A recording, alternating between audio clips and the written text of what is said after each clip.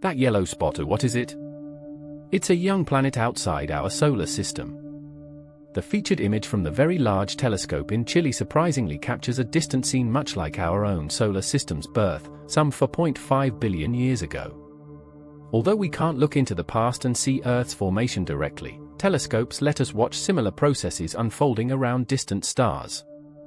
At the center of this frame lies a young sun-like star, hidden behind a coronagraph that blocks its bright glare. Surrounding the star is a bright, dusty protoplanetary disk, the raw material of planets. Gaps and concentric rings mark where a newborn world is gathering gas and dust under its gravity, clearing the way as it orbits the star. Although astronomers have imaged disk-embedded planets before, this is the first ever observation of an exoplanet actively carving a gap within a disk, the earliest direct glimpse of planetary sculpting in action.